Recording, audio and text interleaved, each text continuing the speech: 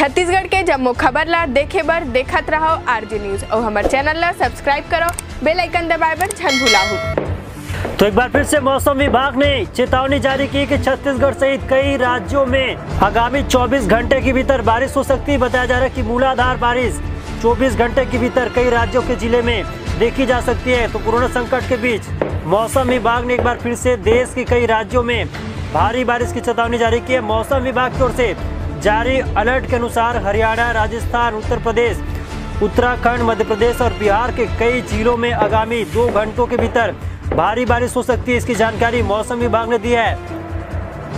मौसम विभाग के अनुसार हरियाणा के कोसली, महेंद्रगढ़, नारनौल, राजस्थान के विराटनगर, अलवर, उत्तर प्रदेश के सहारनपुर, उत्तराखंड के रुड़की, मध्य प्रदेश के राजगढ़ और बिहार के मुजफ्फरपुर जिले में अगले 24 घंटे के भीतर गरज चमक के साथ बारिश हो सकती है।